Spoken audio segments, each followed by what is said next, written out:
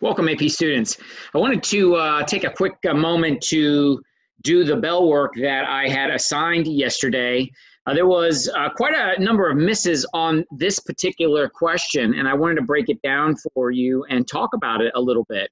So here was the problem, and it wrote out the reaction for you. So you have water in the gaseous state plus methane reacting to form 3 hydrogen gas and 1 mole of carbon dioxide. It told you that the Kc value, the concentration, is 4.7. The equilibrium, the Kc, is 4.7. It told you the vessel that all this was placed in, all these gases were placed in a 2.5 liter. Then it gave you a little bit more information. It said that hydrogen gas is 1.7 moles, carbon dioxide is 0.60 moles, water vapor is 0.20 moles, and the methane is 0.50 moles. All right, so you're given that and it's asked, is this in equilibrium, or is it going to be product driven or reactant driven? So it left you sort of up in the air as far as where you're at. So what you were going to do is calculate your reaction quotient Q. So this would be Q of C. So I'm going to come over here and I'm going to write this down. I'm going to go Q for C, and that's going to equal. So I'm going to have the concentration of H2, and I have this right here. I can never forget my coefficients. A lot of times I'm dealing with 1, so I don't need to do anything with it, but that's a 3. So I have to come up here and cube that. Then I have the concentration of CO2 divided by the concentration of H2O times the concentration of CH4. All right, now I'm ready to solve, but here is the problem. I'm given moles. Yes, I understand truly that this is a gas. And you may think that, well, it is moles, and it gave me a pressure in the problem. It gave the temperature was 1,000 and some degrees Celsius. Well, remember, this Kc value is specific to the temperature that you're given. So you don't need to use the ideal gas law. This is specific. So another point that you got to remember is that this is Kc.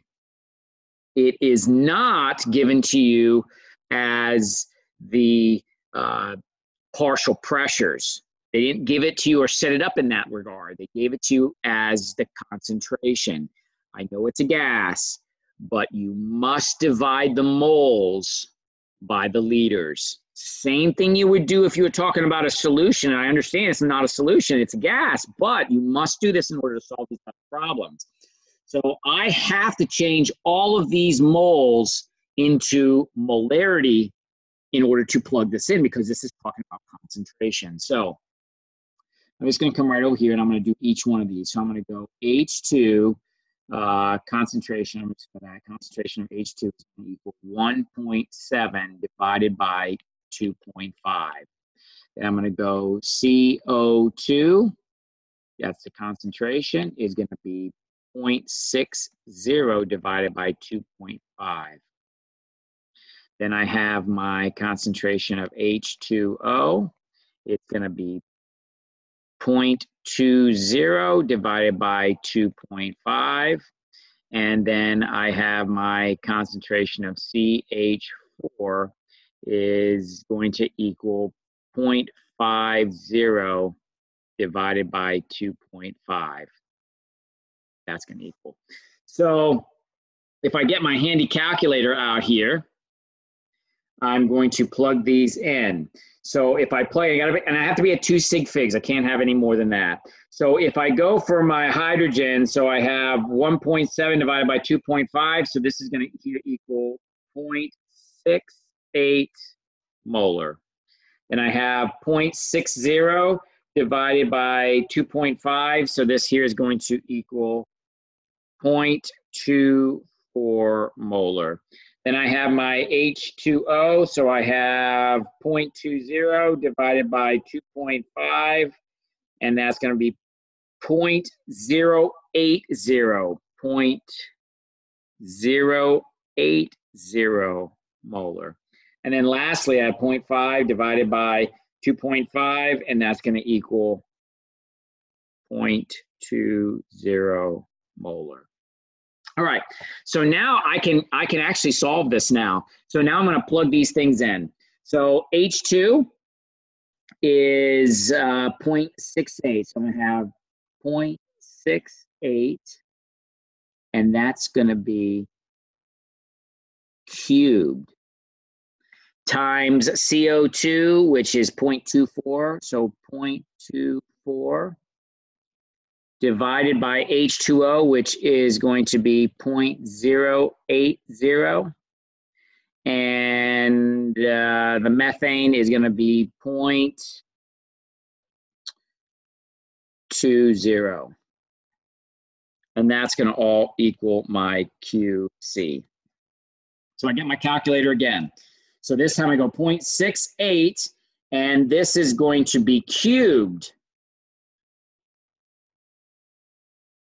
times 0.24, and I'm going to divide that by parentheses 0.080 times 0.20, and that's going to be equal to, and I get 2 sig figs, 4.7. So QC equals 4.7. So my KC equals 4.7. So my justification, please remember, you have to justify. So when you're asking a question, you have to give some tangible evidence. If you just say agreed, or for example, this, if I just put equilibrium, I'm not going to get the full credit because I have to justify why.